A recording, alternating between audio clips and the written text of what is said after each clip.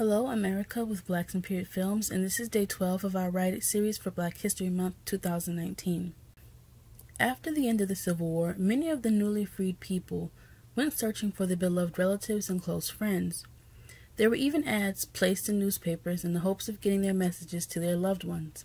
Leonard Pitt Jr. covers this phenomenon in his 2012 historical fiction novel, Freeman.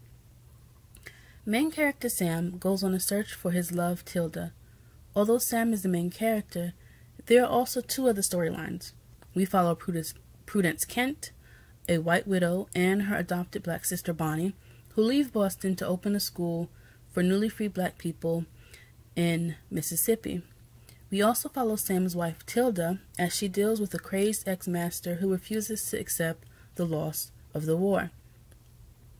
When asked his reason for writing his novel, Pitts responded, "Well, obviously, the first goal of any novel is to entertain. Beyond that, though, there were a number of things I was out to accomplish. I wanted to write a love story that I thought would have a particular resonance for African American women. I think there is something inherently affirming in the idea that a man would walk 1,000 miles in a nearly hopeless search for one particular woman. I wanted to question, albeit indirectly, the whole stereotype of African Americans as a people who are frivolous about family connections, particularly paternal connections. That was certainly not the case right after the Civil War. Finally, I wanted to deal with questions of identity.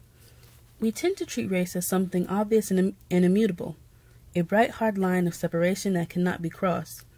But from science's point of view, race does not exist.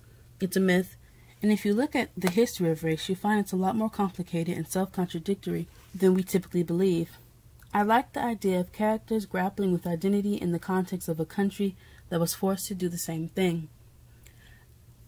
End quote.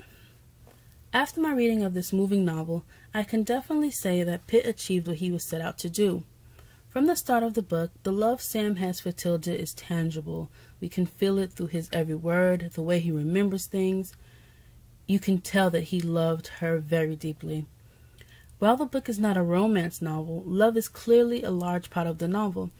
It is, after all, one of Sam's motivations for his journey.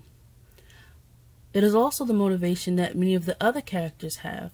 Prudence and Bonnie have a love for justice, instilled in them by Prudence's father.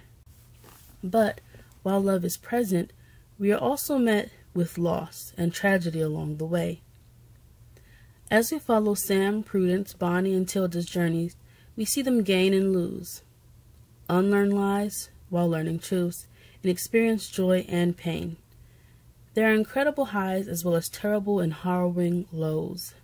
This well-written novel will make you laugh, cry, it will make you feel, and would make for an amazing period drama.